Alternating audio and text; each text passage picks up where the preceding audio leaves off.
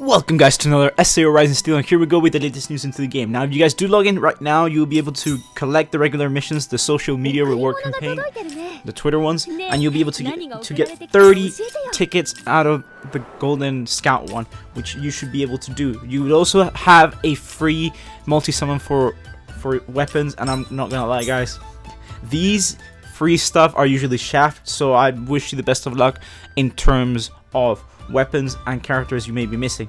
As you can see, I did not get any glow, but I did get a weapon. That's quite nice. Valiant Arc. I remember this was Sinon, enhanced with Sinon's bow, which is extremely good and gives you a 10% attack extra by using the assault skill. Without further ado, we're going to be doing the ticket scouts. I'm not expecting anything of this. I was quite lucky the first time I did it when the first year anniversary came and I got Fire Shader, but honestly at 3 AM in the morning, when I'm not getting anything, bro.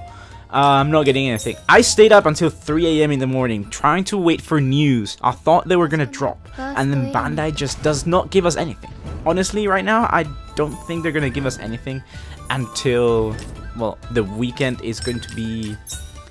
It's going to be the make or break, because right now I'm not seeing anything at the moment. I even thought at least a preview of the ranking event could be a thing. Like, at least give us a preview of the next rank event, which is bound to happen due to the fact that this non-elemental has already happened. But yeah, I did not get anything, and I just wanted to let you guys know that there's also another update that came through, which is the announcement of packs. Now these packs, you can find them on the shop tab. You can see they've already added the 150 diamond cubes and the moon crystal packs, which allows you to get your units to level 120.